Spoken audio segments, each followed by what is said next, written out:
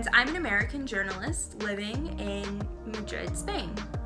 I got my start in financial journalism covering banking and finance in Washington, D.C., and I moved to London to pursue my master's.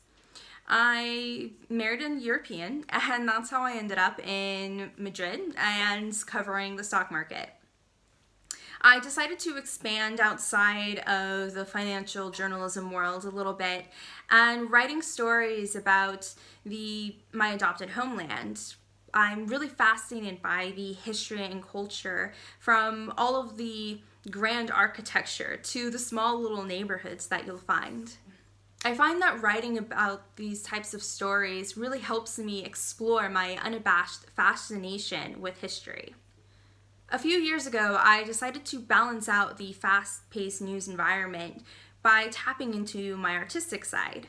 My mom is an artist and a woodworker, and I've actually always had a fascination with color.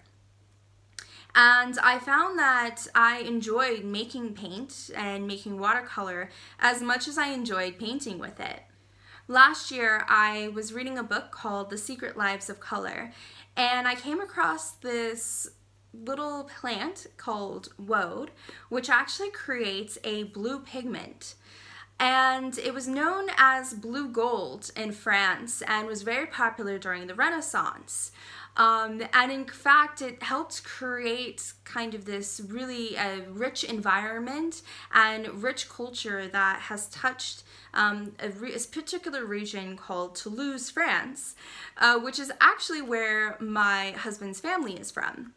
This plant, called pastel in French, is actually a plant that even locals don't really know about. They don't really know much about the history, and they think really it's just a little bit of a marketing ploy when they hear the pastel route, and they don't understand that Toulouse would not be what it is today if it weren't for woad. Working with this color and making the watercolor paint and even using this watercolor to paint the buildings that were actually created as a result of this color has really helped me kind of connect with the Toulouse region. And it's also helped me to continue its legacy and has really inspired me.